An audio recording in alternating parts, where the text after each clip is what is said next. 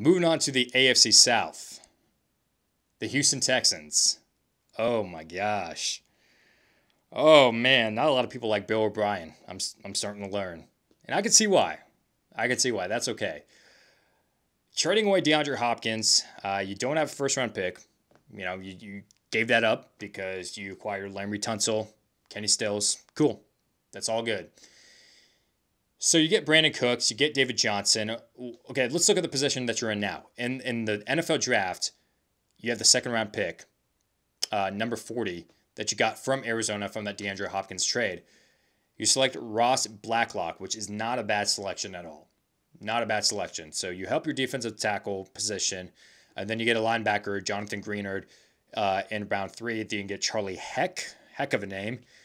Fourth round, John Reed. They just have a knack for getting corners or defensive backs with the last name Reed. And then Isaiah Coulter at wide receiver, which he could be the next DeAndre Hopkins. I don't know.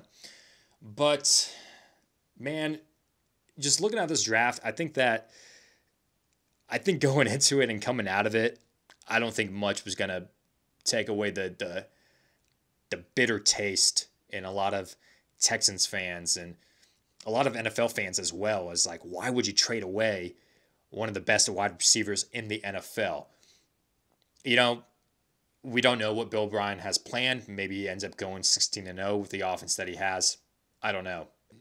I like Blacklock, and I'm not bashing on any of the players, but man, I don't think your team has improved that much as it was when you did have DeAndre Hopkins, which that is the unfortunate truth. Moving on to the Colts. I freaking love Michael Pittman and Jonathan Taylor in the first 2 rounds. So you gave up your first round pick, and then you select who Frank Reich has said arguably is the best wide receiver in the draft class, in Michael Pittman. Those are some bold words, and that's a lot of expectations for Michael Pittman, but he was getting a lot of comparisons as far as his size goes and his playing style to someone like Vincent Jackson, if you remember him, play for the Chargers and the Buccaneers. So Pittman was a guy that they were honed in on for the longest time, and the fact that he was still available, wide receiver from USC, they pulled the trigger on him and they got him. Not only that, but they traded up from that number 44 pick, which Cleveland got to a drafted Grant Delpit with. They traded up with the Browns to number 41. Went up a couple of spots because they saw that Jonathan Taylor was still on the board. And they drafted a running back from Wisconsin. So this guy had 2 years with over 2,000 yards rushing, which in college football is ridiculous to do.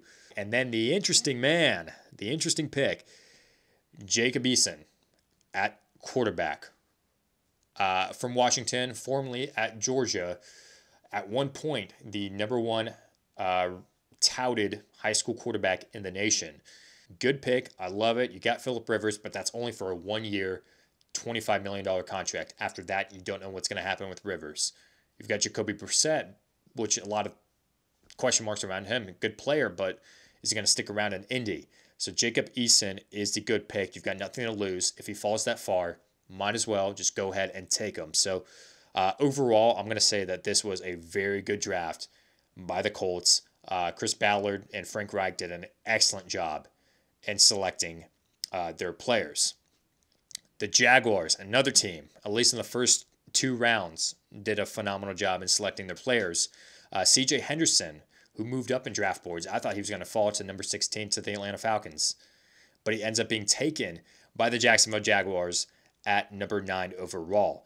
They need some defensive back help after trading away Jalen Ramsey for that first round pick, which, with that first round pick, they selected Kaylavon Chason, a linebacker who, since 8th grade, 9th grade, just pretty young, was already getting Division I scholarship offers. So that's crazy to think.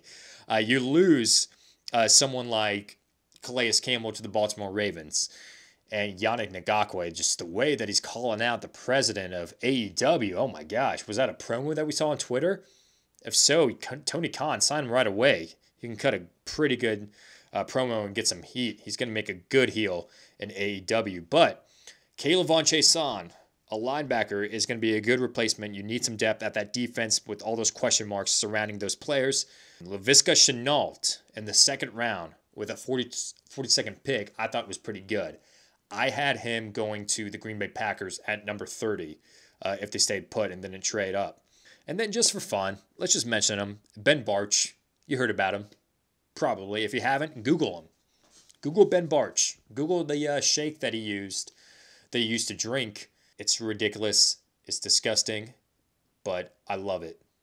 I love it. I'm going to have to try it one day. The Tennessee Titans went to the AFC Championship last year, and they made the wild card. They were an underdog, and they kept winning games. But because of that, they had some holes on their team that they needed to fill with them being a wild card team. And the fact that they went to the AFC Championship means you get a later pick. So given that the position that they're in with the number 29 overall pick, they did the best that they could with the pick that they had. Isaiah Wilson, an offensive lineman from Georgia. He was obviously overshadowed by Andrew Thomas, but Wilson is a very good player, and Tennessee needed to address that need after losing Jack Conklin in free agency. Then Christian Fulton, we talked about him. Falling in draft boards, almost fell out of the second round.